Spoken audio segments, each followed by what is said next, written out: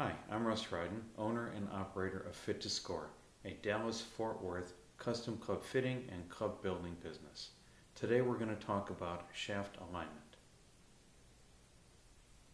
There is some evidence that having a shaft aligned properly will affect your shot dispersion. This is based on the idea that the shaft has an influence on delivering the head consistently to the ball. Consistently striking the center of the face is going to result in consistent ball flight. A practice used by many club makers is spine alignment. Think of your back. It bends forward easily, but resists bending backwards. Golf shafts are thought to have a similar character to a smaller degree. My reference on this is Dave Tuttleman, a fellow club geek. His website, tuttleman.com, explores spines in an 8-page article. We're going to get to the heart of it in a few minutes. If you want to know more, read Dave's site. Before we can measure a spine, it would help if we define it. I'm going to borrow directly from Dave's article.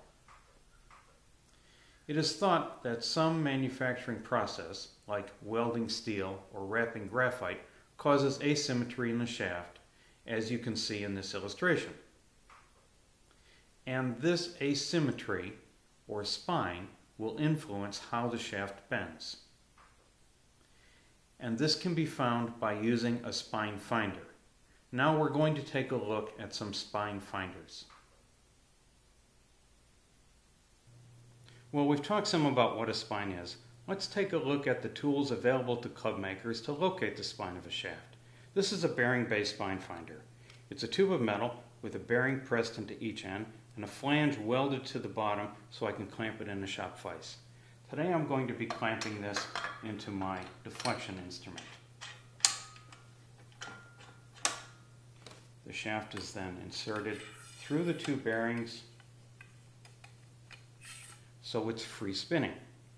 Now I'm going to take a third bearing and I'm going to put that around to the end of the shaft so it's still free spinning, and you see this line on the shaft is going to snap to the same spot as I rotate this shaft under load. So what I do is take a Sharpie, draw a mark down the top of the shaft, and in a bearing-based spine finder, this mark indicates what is believed to be the spine of the shaft. This is another bearing-based spine finding device. We have 3 sets of bearings. In this case, it's a pair of bearings mounted in a pillow block, and you do the same thing. We put the butt of the shaft in between these 2 bearings, and we press the tip of it underneath this bearing, putting a load on it, and as we spin the shaft, once again, our black line is coming up to the same spot. We take a Sharpie, draw a line down the top of the shaft, and again, in this bearing-based spine finding device, we have what is believed to be the spine of this shaft. Here's another device, very much like the last device. The difference here is that I have a load cell attached to a digital display that's measuring the force placed upon this pair of bearings. So just like the last device, I'm going to thread the shaft under those bearings, over these, and load the tip.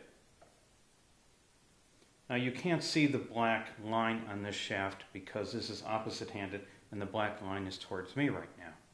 But as I spin this shaft, I will again feel that spot where it is snapping to what is believed to be the spine. Now if I watch the digital gauge, you can see that as I spin away from the mark that I put on this shaft earlier, the indicator goes up, and as I move towards that mark, the indicator goes down, showing me again what is believed to be the spine of this shaft. Now let's look at what we see on these so-called spine finders. Well, it's actually simple. What we're seeing is the bow of the shaft, or as Dave calls it, residual bend. In this example, the shaft has a 3mm bow. When deflected 20 millimeters, in the direction of the bow, it is being bent only 17 millimeters. In the direction opposite the bow, it is being bent 23 millimeters. What our so-called spine finders are showing us is nothing more than the bow of the shaft. Let's move on to this idea of spine in a shaft.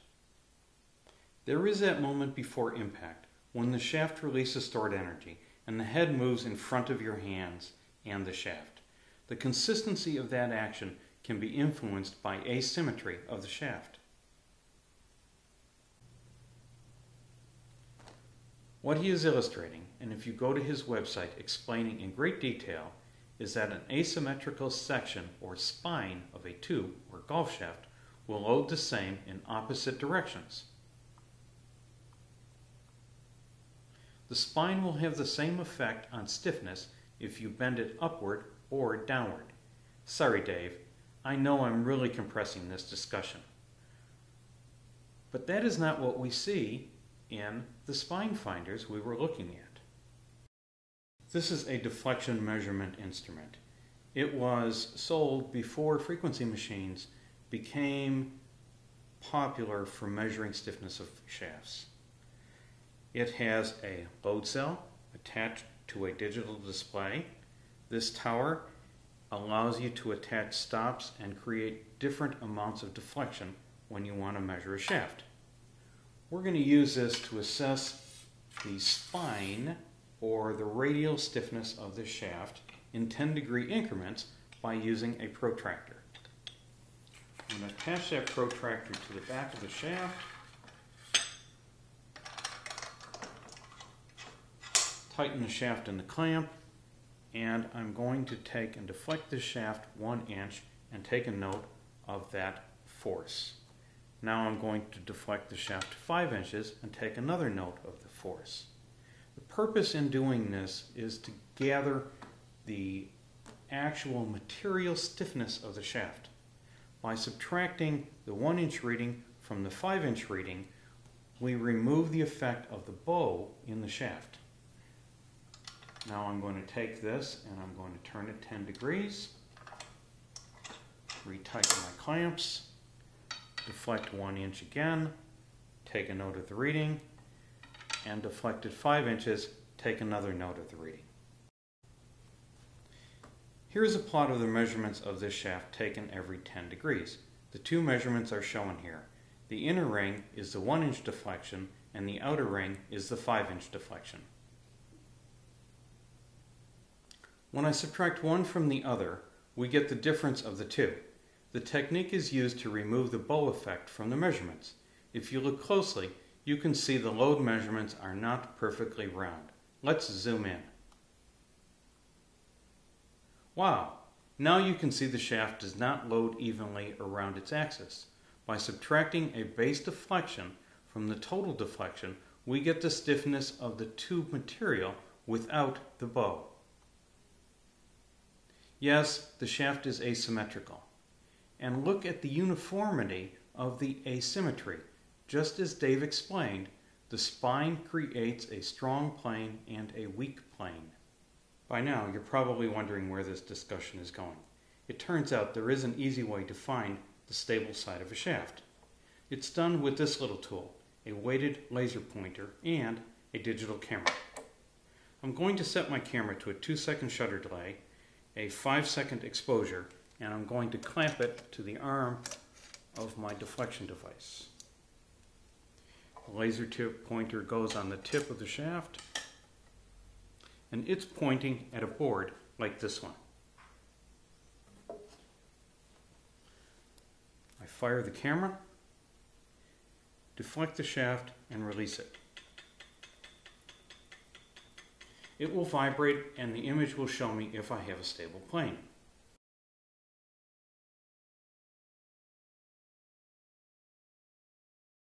You can see in this image the shaft is unstable, but the image shows a tendency to move to the stable plane.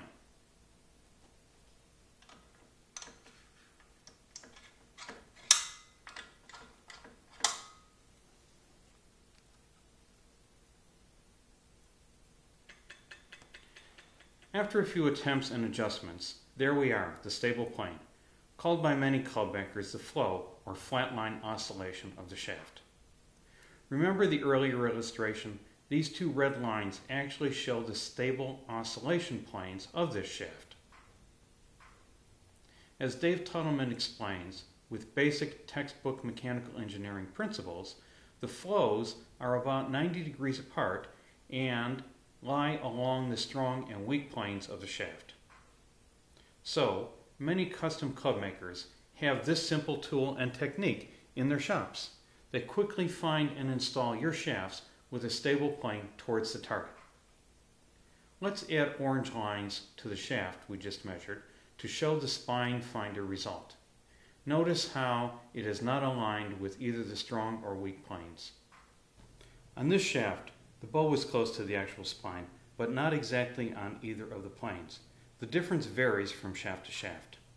Jeff Lucas, manager of shaft engineering at Aldala, calls the stable plane VOP, or vertical oscillation plane. Most club makers with laser pointers use the term flatline oscillation. Whatever you call it, it reveals the stable plane of a shaft in a way that bearing-based spine finders do not. So there is an easy way to find the most stable plane of a shaft, and quite often the combination of oscillation and bow finding will show you the strongest of the two planes. For the shaft techno geeks out there, you'll want to measure the stiffness of the two oscillation planes to determine which is strong and which is weak. I should point out that a variation of the process is patented and called SST puring. Does it matter? I've not had the time to personally measure the differences, so what are we hearing from those that have?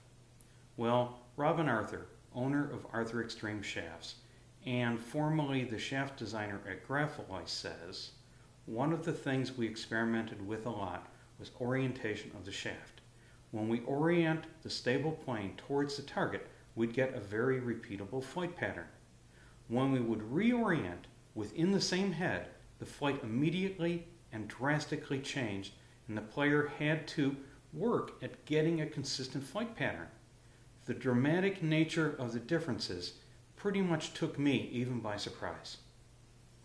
Tim Hewlett, owner of My Ostrich, longtime fitter, driving range operator, and one of the founders of the International Club Makers Guild, says, "We have done testing with flow plane orientation and have results that clearly show a more consistent center of face strike with every handicap level when flow was pointed towards the target when compared with flow at 45 degrees to the target or at 12 o'clock.